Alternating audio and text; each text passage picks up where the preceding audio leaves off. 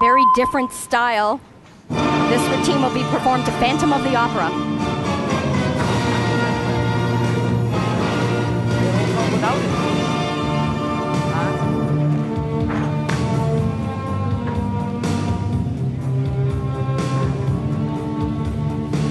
I think one of her great qualities in her rhythmic gymnastics is her interpretation of her music, her choreography. Remember, that's part of the artistic value score, which comes under composition.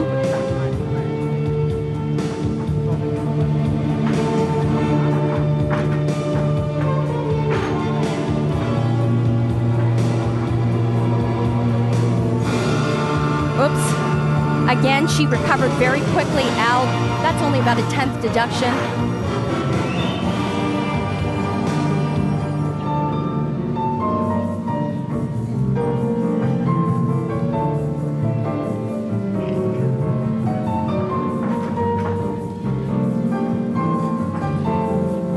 Something else to point out is that these rhythmic gymnasts are under a great challenge competing on an artistic floor mat. There are springs under there which they normally don't compete on. Plus the floor area is a little bit smaller than what they're used to, a 42 by 42, whereas in artistic gymnastics it's a 40 by 40 mat.